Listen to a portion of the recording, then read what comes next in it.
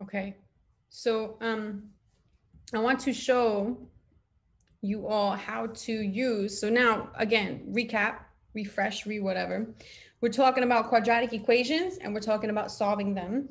And we're talking about different methods to solve them. But we're focusing right now on the second method, square root property. So I showed you some examples where we just straight up went straight into the square root property.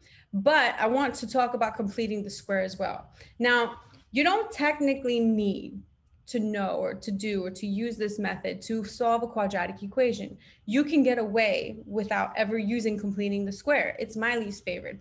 But you need to know how to complete the square for other scenarios that require it.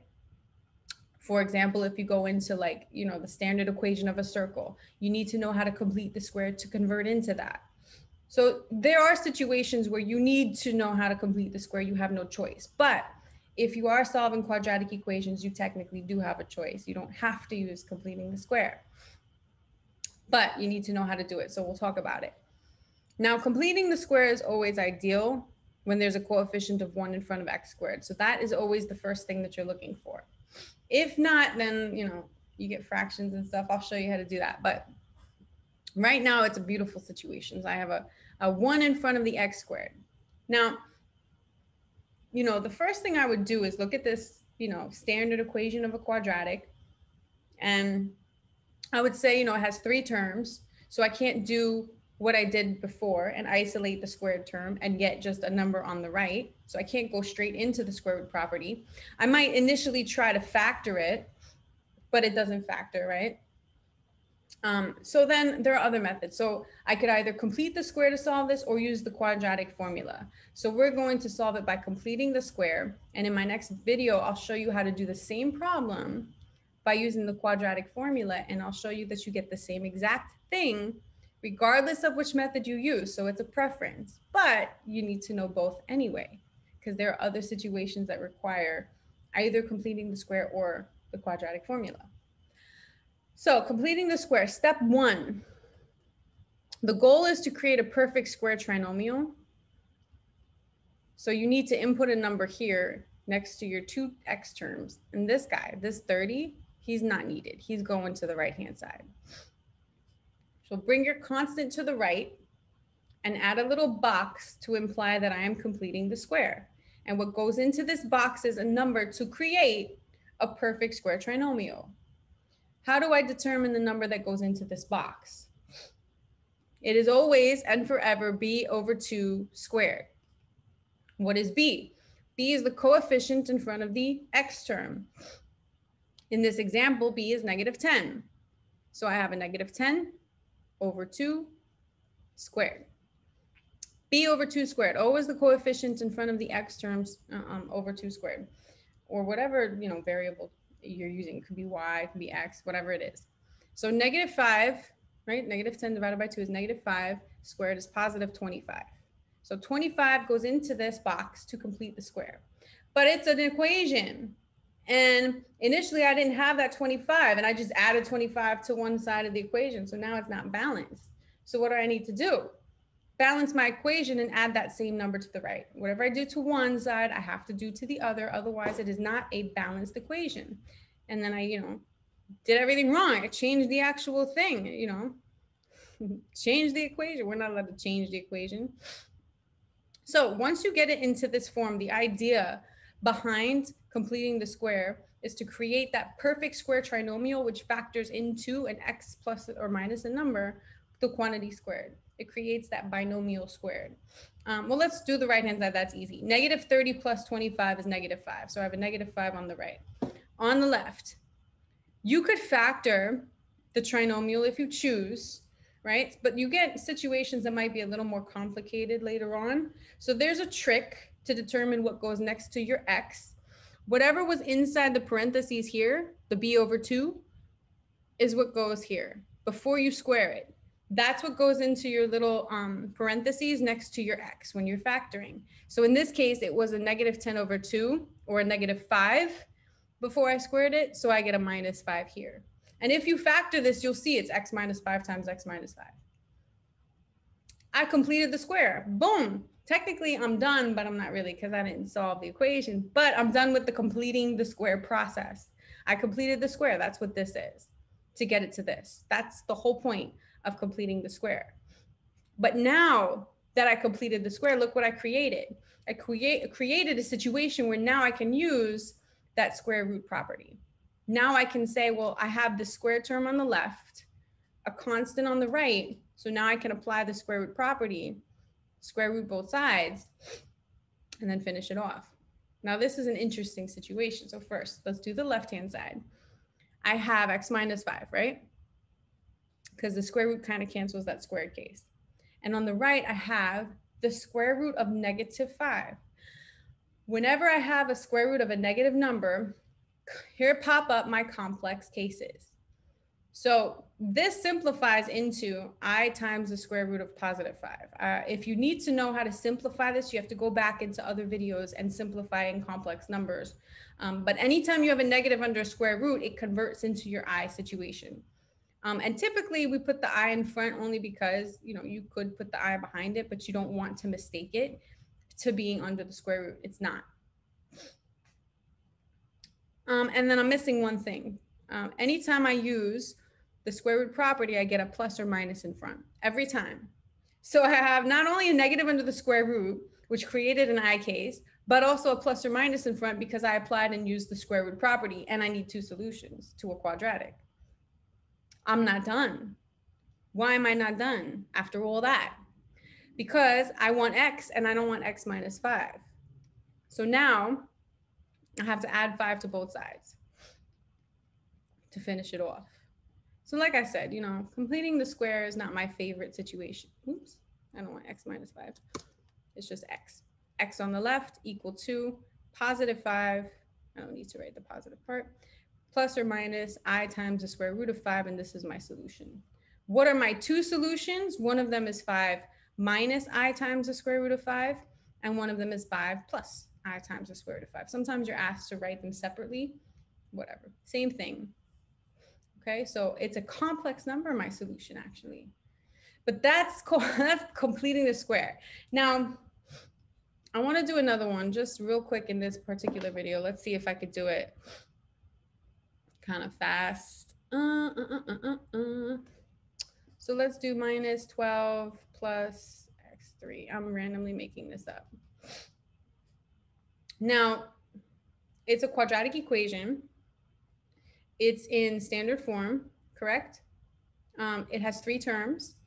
So I'm not going to go straight into the completing the square root property. So I might try to factor it and see if it factors. If not, then I'm going to either complete the square or quadratic formula.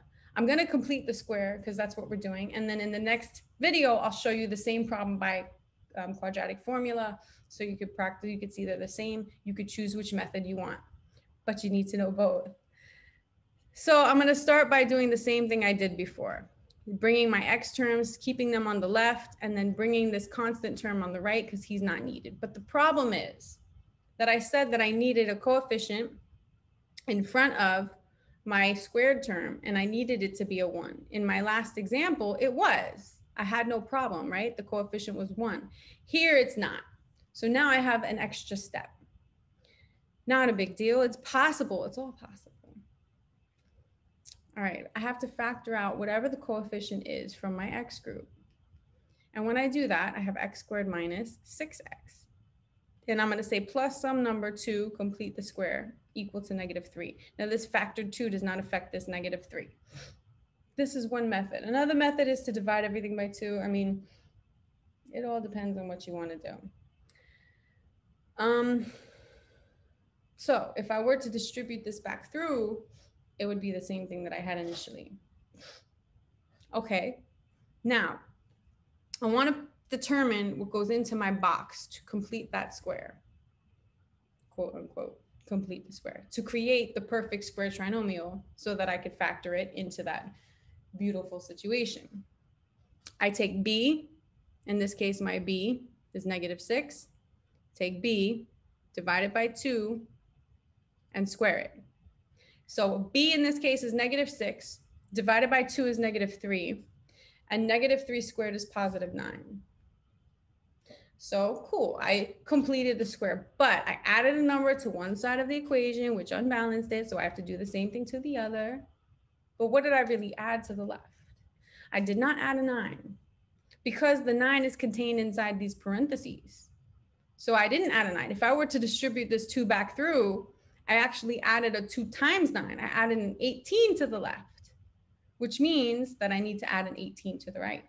So when there's a coefficient in front of x squared other than 1 and you factor it out, you be careful when you complete the square and input a number there, because you're not technically adding 9, you're adding 2 times 9 because it's placed inside parentheses. So I technically added an 18 to the left, so I technically have to add an 18 to the right. Okay, now the whole purpose is to convert it to this. The right-hand side, it will just put that 15, right? That's easy, -3 plus 18. Here, I have to figure out what goes into the parentheses, and it should be an x plus or minus a number, right? And I said the trick is whatever was inside here, or b over 2, whatever you had here before you squared it is what goes here, right? That's my little trick to determine, what goes there. And in this case, it was a -3. And if you factored x squared minus 6x plus 9, you would get an x minus 3 times an x minus 3. So now I'm very close to where I need to be. Very close. I'm not there yet. Why? Because I want to solve for x, right? That's the goal. Well, remember that I said if I'm using the square root property, I need just the squared term on the left and constants on the right. And this 2 here is now in my way. So I need to divide everything by 2. This is where it gets ugly with completing the square also, because of the fact that fractions could happen, or they do happen. So this 2 goes away, and I'm left with just x minus 3 on the left, squared, equal to 15 halves. And now I'm ready for my square root property. Now I have something squared on the left, my constant on the right. Now I can apply the square root property, where I square root both sides to clear out that squared case. And now I can say, well, this is just x minus 3 equal to, I have to simplify this. It's a plus or minus the square root of 15 over 2. Now, I can't leave it this way.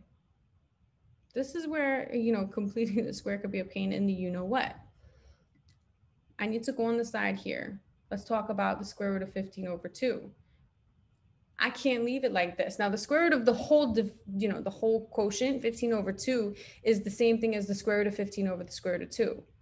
But guess what? You can't leave a radical on the bottom of a fraction, so you need to rationalize. And if you don't remember how to do that, you need to review those videos. I get the square root of 30 on the top divided by the square root of 2 times the square root of 2, which is 2. Now 30, 3 times 10, there, 30 is not a perfect square. There's no factor of 30 that is a perfect square. So I'm going to now replace this here with its simplified version. Its version that's proper, square root of 30 over 2, so that I don't have a radical in the denominator. So I simplified it over here and I pulled it back in. I'm not done, because I want x. I don't want x minus 3. So I have to add 3 to both sides. So I get that x is equal to positive 3 plus or minus the square root of 30 all over 2. Well, the square root of 30 over 2. This is my solution. Now, sometimes you're asked to,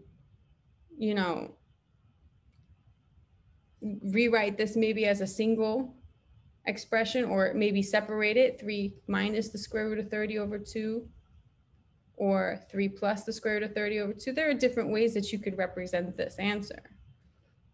Both of them or all of them are exactly the same. So we talked about the square root property and completing the square, which goes into the square root property. I want to do the quadratic formula next. That'll be my next video, but I'll do it with these exact same problems, because I'll show you get the same solution regardless of whether or not you complete the square. So typically my preference is, if I'm going to go ahead and solve a quadratic equation, if it does not factor, or if it's not in this form such that I can go straight to the square root property, I go to the quadratic formula. But I still know how to complete the square because, like I said, there are other things in mathematics that require completing the square, but I can get away with it without using it in the quadratic equations. All right, so let's go into the next video.